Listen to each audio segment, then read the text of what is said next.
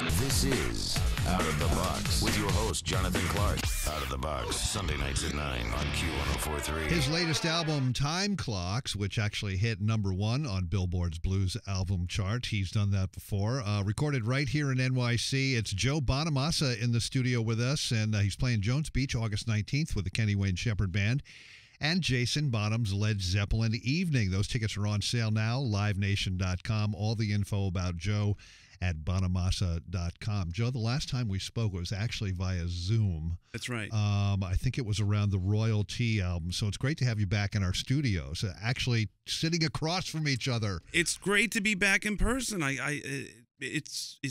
It was weird at first when people were getting back together, but now it seems like it's normal again. You know? And Zoom is, yes, it's very convenient, and it allows you to do things and talk to people that you might not be able to talk to because whatever, they weren't coming to New York or LA or whatever like that. It's much better in the studio. Yeah, and I love this building. It's the last time I'll be in this building, and it's the classic Q104 building, and I always love coming here because of this building and to see you guys. And the lobby is ridiculous. We got our own subway stop. It's like Art Deco on steroids. The studio's legendary. The amount of people that have been in this chair that I'm sitting at, I'm nostalgic for that kind of history. Absolutely. I've been trolling your Instagram, sorry, but I love to watch and listen to you play, obviously. You do a lot of that on there. You make me salivate with all the guitars and the amps and the pedals that you're buying. And I also noticed in one clip, you are playing, and we were sort of touching on this before the interview, you are playing in a room, and behind you is a sign that says Nerdville, Gotham. Yes. Tell us about Nerdville, Gotham. Well, clearly I'm not married. That's obvious from all the photos. I name the places that I live. I'm lucky enough I have 3 places. I have a place in Los Angeles, Nashville, and then recently, the last 3 years, I've been spending a lot of time here in New York City. And I call them Nerdville because that's kind of what we've branded them as. And this one is Gotham. And I had a sign maker in Los Angeles, and she makes great signs. And neon sign, right? Neon sign.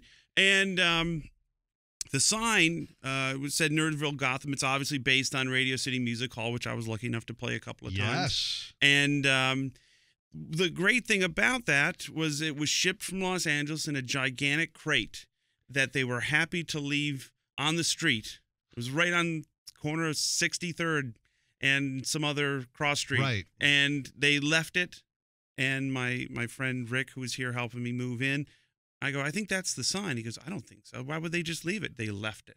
It wasn't stolen. No, nobody would steal it because Porch Pirate did not take it. It was so heavy that nobody. Nobody could just. It was in a gigantic wooden crate. It looked like a grand piano showed up. But finally, we got it up there, and it works. It's a fun thing to light up, and people come over and they're like, wow, you really have a giant neon sign in your living room. I go, yeah, don't you? Nerdville, Gotham. Right. Your bio on Instagram, I just noticed this the other day. It says semi-retired guitar player. That's right. What are you talking about? Well, obviously for the last couple of years, everybody, faced their own career mortality. It's like, are we ever going to... No touring. Yeah. Is it ever going to get back to this? And, the low moment for me is when we did in May of 2021, our first shows back as a band, getting back on the bus, and we were doing these truncated audience shows. It's like certain towns would let you play to a quarter capacity. Certain towns will let you play to 50%. And we went out just to see how it was. And it was the most demoralizing experience of my life when somebody goes, hey, I remember this place in, I want to say Augusta, Georgia. We were playing as one of these venues, and they came up to me and was like, Mr. Bonamassa, we have a plaque for you for being the only artist to sell out in this format. I said, no, I don't want it. I said, there's 25% capacity here, and it looked empty. The place held 3,000 people, and we had 600 people scattered amongst, I said, give me the plaque when we put all 3,000 in.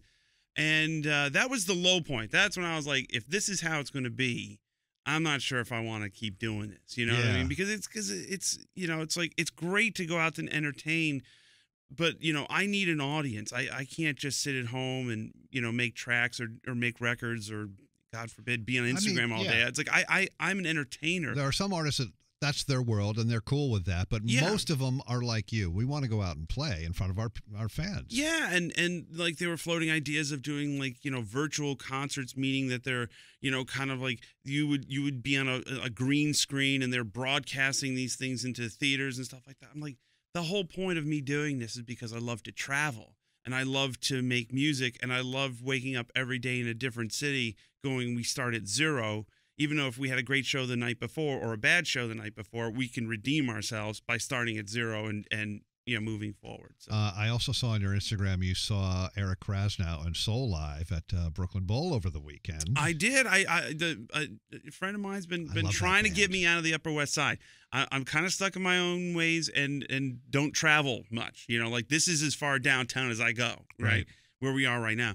And Eric pinged me and said, hey, we're playing the Brooklyn Bowl. And I was like, you know what? Let's go. It was great. Well, for the fried chicken alone, I mean, come on, Brooklyn Bowl, right? It's a legendary place. And, it works. Peter Shapiro, when he first opened it, I was like, bowling and gigs at the same time? And food. Yeah. It works. Yeah, it works. It's like this crazy concept, but it's such a unique place, and I think he's got 3 or 4 of them now. He's got one in Nashville and Vegas. I think there's one in Vegas. He's amazing. Now, the last thing I'll touch on your Instagram, I noticed that you were hanging out with one of our good friends here, Brian Ray. Yeah. From Paul McCartney's band, and you were at Rudy's Music. Yeah. In Soho here in the city. Now, I'm just wondering, did you go to the Paul McCartney show at MetLife Stadium? I had to get back to Los Angeles to start a record with a guy named Mark Broussard. And I produced a record along with my friend Josh Smith this month. We started that record and we did another record. So I unfortunately was going to miss it, but Brian was in town for a while because they were hubbing out of New York. Yeah. And he was like, hey, man, let's grab a coffee and hang out. And I said, let's go to Rudy's. There's a coffee place right next door. Well, it turned out to be the most expensive coffee that I ever went. What'd you buy? I bought an old Gold Top that I shouldn't have bought it, but it was there. Right. Yeah. I'm a guitar addict. Right. This is the thing. It's like I don't know what to do, and I think it's a healthy addiction because I can always sell them. There are worse addictions. There are worse addictions, and that's how I justify it. But if I was addicted to something else, like I'm addicted to buying guitars, it's bad, real bad. Hey, you have your own record label called KTBA Records where you release your albums and other artists' albums too, like the great Dion. Yep. Dion DiMucci, others as well. KTBA stands for Keeping the Blues Alive, and this is also a charity which has raised over $500,000 already for musicians affected by what we were just talking about, the pandemic. Yeah, we did an initiative called Fueling Musicians, and we're over, I think, almost $700,000 on that alone. Historically, I think our Keeping the Blues Alive Foundation, between the cruises and everything, we're well over $1 million, and we've given money out to schools, obviously musicians who needed the money during the pandemic because, when everything shut down in March, I'm lucky enough. I tour in the winter and spring, but most musicians make all of their money between May and the end of August. I mean, that's the prime touring season, the festival season, especially in the blues. I mean, it's a very lucrative for blues artists, and they didn't know what to do. And most musicians, like myself, sometimes are not fiscally responsible.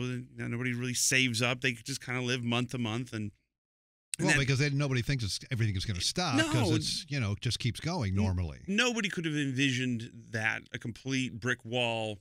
It's over. Go home. We'll let you know when you can come back. And so it was for me, it was a no-brainer. We were just sitting at home feeling sorry for ourselves, and I was like, I'm lucky enough where I could weather the storm. And I said, what are we going to do for our friends and people, that are really freaking out about paying bills? So, we reached out to people like Gibson Guitars, Guitar Center, Ernie Ball, Chicago Music Exchange. There you go. They came in. I'm wearing the T-shirt. And Volkswagen, Fender. And we started just, plus I started calling my rich friends. I was remember the time I did a favor for you? Now it's, and by the time we got done with the Streamathon, we were over $500,000, and that money flew out of the account. We had hundreds and hundreds of bands of all genres, signing up for it, because we didn't make it difficult. It's like, just show us your tour dates that got canceled. Right. Here's a $1,500 check, and we came up with, everybody's like, well, how'd you come up with the number of $1,500? I said, well, I wanted to beat the stimulus check. Pure ego. I love it.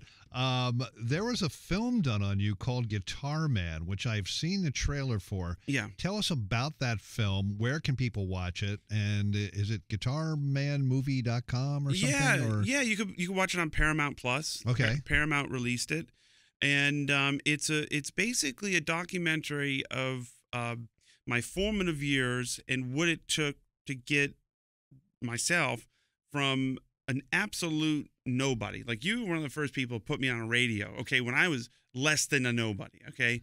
And it basically ends when I walk out on stage at the Royal Albert Hall for the very first time. So it's this journey of, it's like, how do you make it in the music business when you're really not a hit-driven artist? The kind of music you play isn't like the cool thing at the moment. But you have a passion for what you do, and you believe in this concept, and you see it through. So Guitar Man was, when I watched it, I for the first time, I was like uncomfortable, because it reminded me of a lot of, like, I was like, wow, we really worked hard.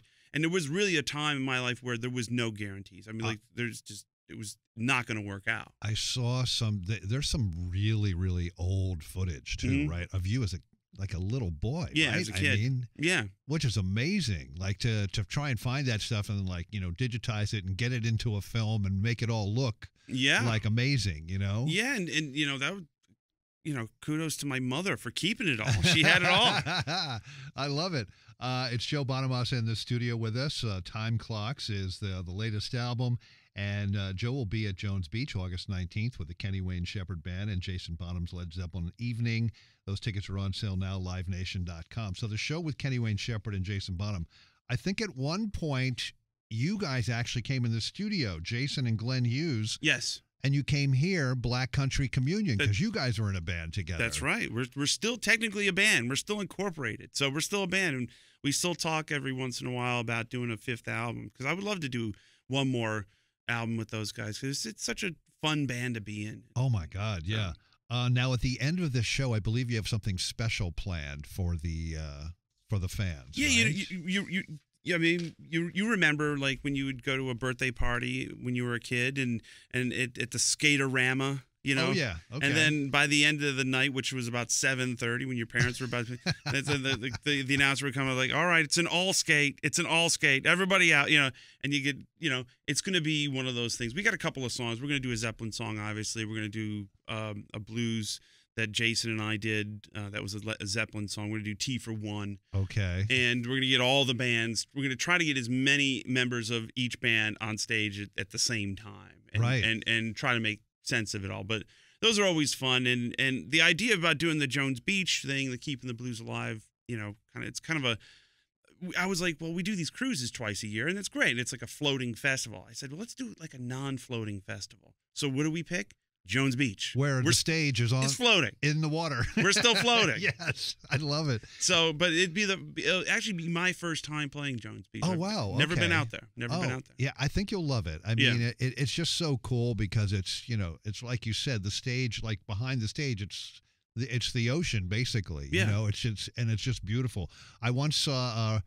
I was backstage for some show there, and I was just hanging out, waiting for a band to go on, and then I see this, like, big, huge, beautiful boat come in and dock at the stage, and who gets off? The legendary Ron Delsner. Oh, wow. With a drink in his hand, obviously. So come on. Yeah, rock and roll impresario.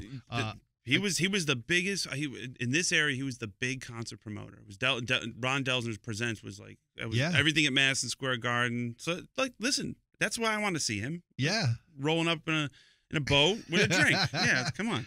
Absolutely. And again, that show is at Jones Beach August 19th with Joe Bonamassa, Kenny Wayne Shepherd Band, and Jason Bonham's Led Zeppelin Evening. which guitar player, we probably get asked this question a lot, which guitar player still just completely like blows your mind? I mean, I'll tell you me, it's Jeff Beck. Yeah. But who is it for you? And maybe it's Jeff and maybe it's somebody else. I'm with you with Jeff. I think Jeff Beck is every decade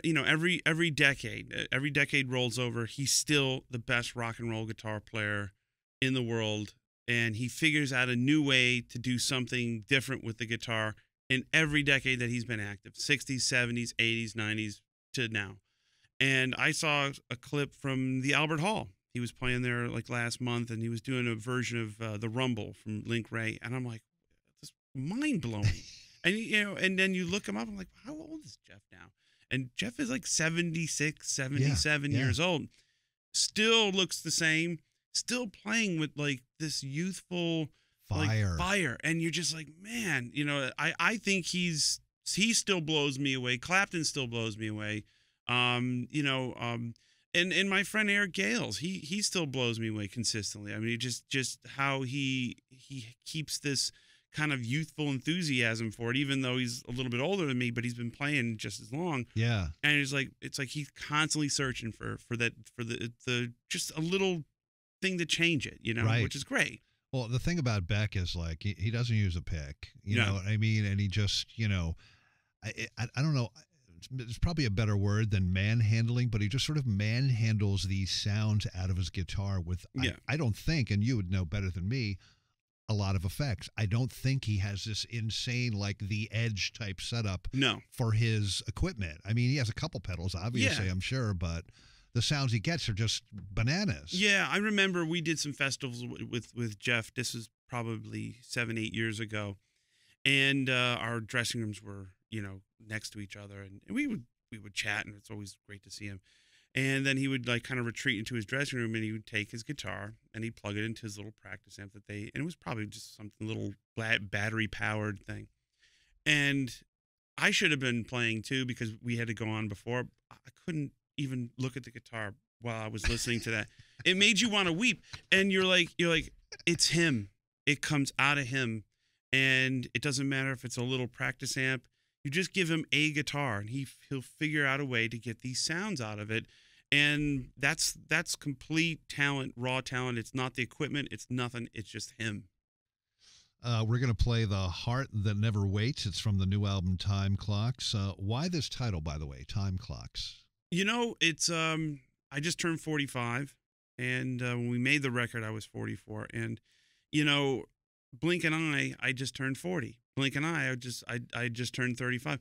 And a decade had gone by, and I was like, oh my God, 10 years has gone by, and it feels like it's, 18 months. Yeah. No, you're right. Yeah. And the whole notion of the passage of time really kind of got into my writing. Right. Like things, like Blink and I'll be 50. Blink and I'll be 60. And it's like I really need to live life and learn not to be so career driven, because you could basically spend your whole life and then wake up and you 50 years have gone by. Absolutely, yeah. And that's something that was a kind of, I would say, a midlife crisis. It was like to me it was, I'm just I need to live more of a normal life than just this go kind of mentality that I've had for forever. Yeah, since you were a kid. Joe Bonamassa is with us. The latest album, as he just mentioned, is Time Clocks. And check him out live, Jones Beach, August 19th, with the Kenny Wayne Shepherd Band and Jason Bonham's Led Zeppelin Evening. Those tickets are on sale now, livenation.com. Joe, always a pleasure. Thanks for having me. Absolutely. And we'll see you at Jones Beach on the water. I can't wait, man. I know. It's still another floating festival. Here we go. This is Out of the Box with your host, Jonathan Clark. Out of the Box, Sunday nights at 9 on Q1043.